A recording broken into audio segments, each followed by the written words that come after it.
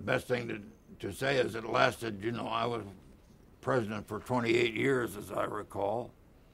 There was never any question about removal from him or from me. So it had to be pretty good. I think he respected me and I respected him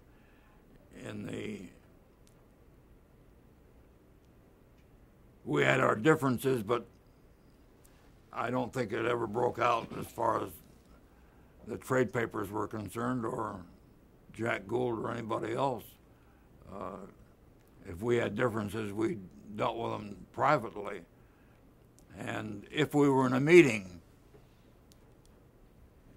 with some of the junior executives, and Paley and I were going down separate routes,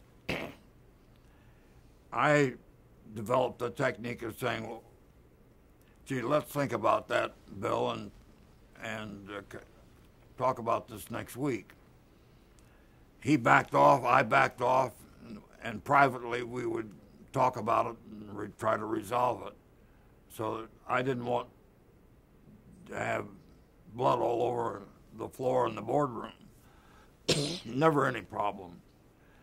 I know an awful lot of guys in business, and I know the problems they have. And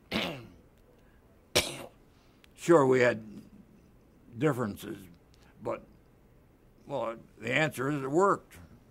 And it only worked because Bill was willing to live with the kind of nut that I am. I think he was disappointed that I didn't do more in New York society. I wasn't cut out to be that kind of a guy.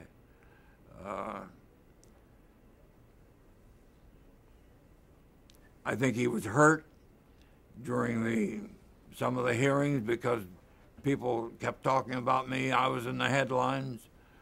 And he said to me one day, some of my friends think that I don't do anything anymore. You're the company. And I said, I'm sorry, but I don't know how to handle that. And it was a delicate question. But he gave me my opportunity, and for what was it, 28 years, I ran the company.